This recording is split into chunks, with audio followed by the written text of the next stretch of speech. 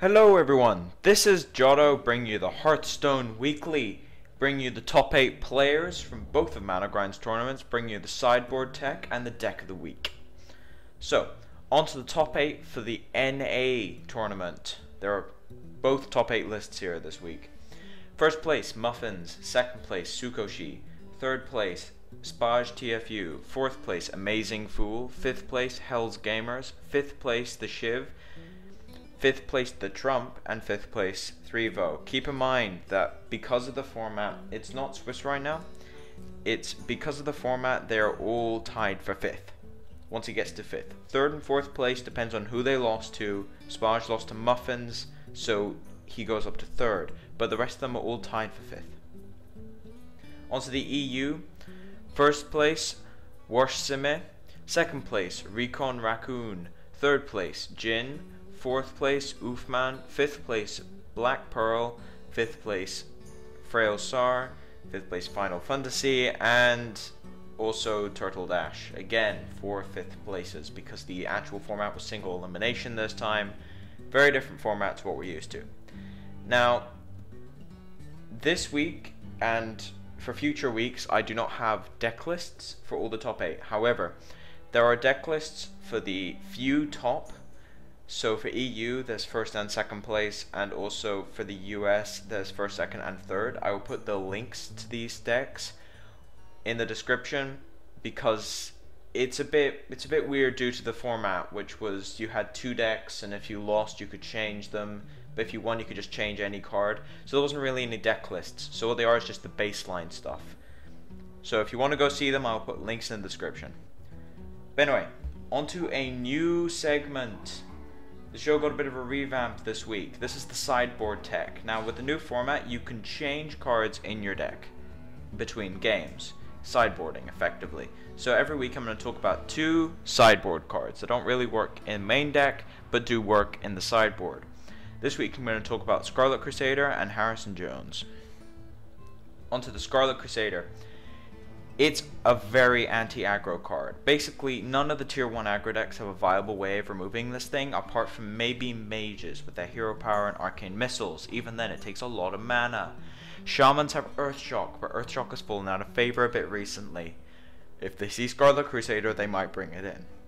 Paladin aggro, one of the most popular and most powerful of the 3 tier 1 aggro decks, has essentially no way of dealing with it because they won't have hero power tokens out if they're trying to jam threats every single turn, which is what they're trying to do if they're an aggro deck.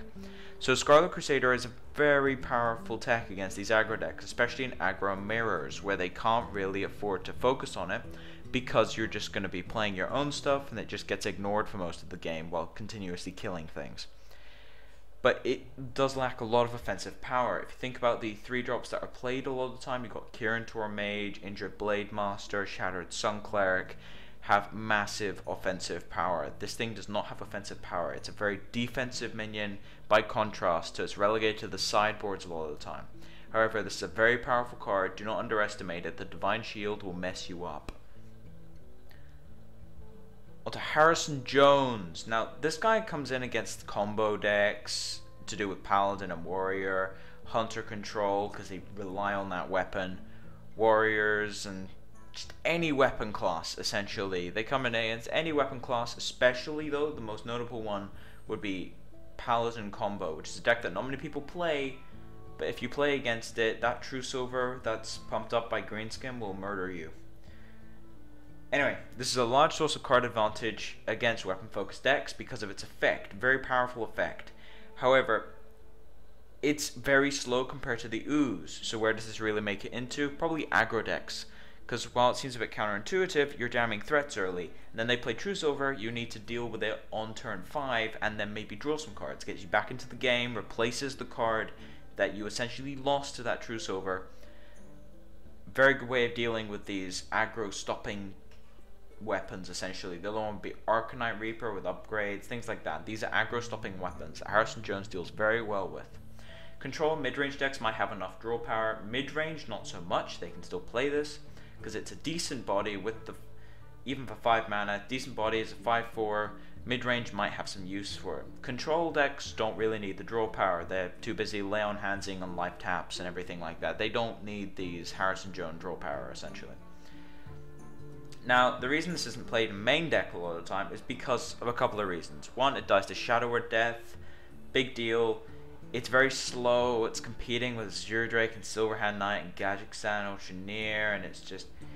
it doesn't have sort of the persistent board presence, which is funny because it has more attack than Azure Drake and Silverhand Knight, but Silverhand Knight gives you an extra 2/2, Azure Drake draws you a card straight up. They don't need to have a weapon. It's just a bit less reliable for essentially the same effect in a lot of these situations, so it effectively relegates him to the sideboard. Acidic Swamp Ooze is a much more main deckable card because it's faster, and you can just play it as a 2-drop, and it's a reliable 2-drop. It comes in for 3 damage every turn. Harrison Jones is too slow to be a main deck card a lot of the time, especially with this format. Now, on to the deck of the week. Now, this is a segment where I do sort of a mini focus on a deck. It's not really a deck tech, it's just what a deck that's been very popular in Tier 1 has been doing, why it's good, what kind of cards it's known for, and sort of what to expect. So this week I'm going to go over the Mage aggro deck, which is everywhere.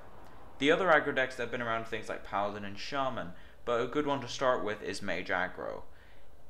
It's a very fast deck. It aims to end the turn on turn 8 usually. Turn 8, 7 with Fireball and Pyroblast, things like that. Plays a lot of buffing effects. Shadowed Sun Cleric, Dark Iron Dwarf, value 1 and 2 drops, Fairy Dragons, Mana Berserkers, Mana Worms, and it just has a lot of quality removal. That's why it's a powerful deck. Aggro deck with cheap removal, and the hero power helps out a lot.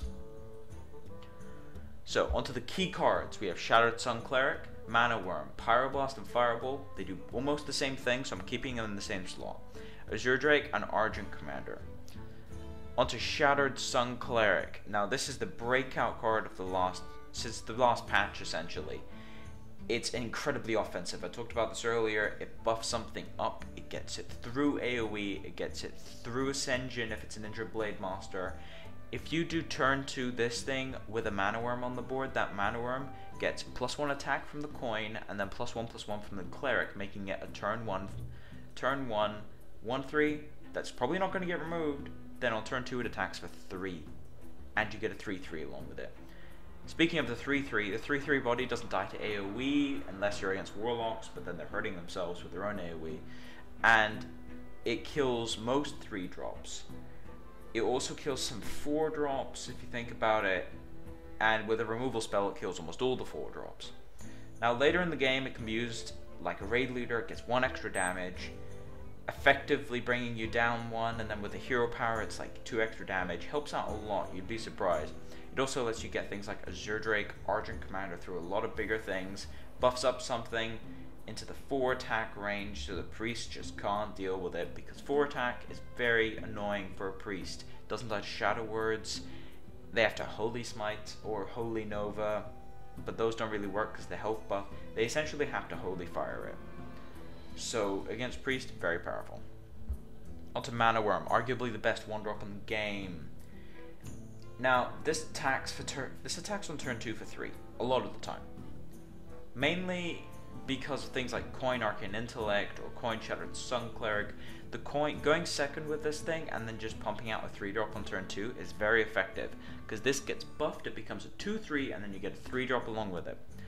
Quite often something that will happen is things like Coin Kirin Tor Mage Secret, and then that's a 3/3 and you get a 4/3, or you can make it a 3/4 with a 3/3.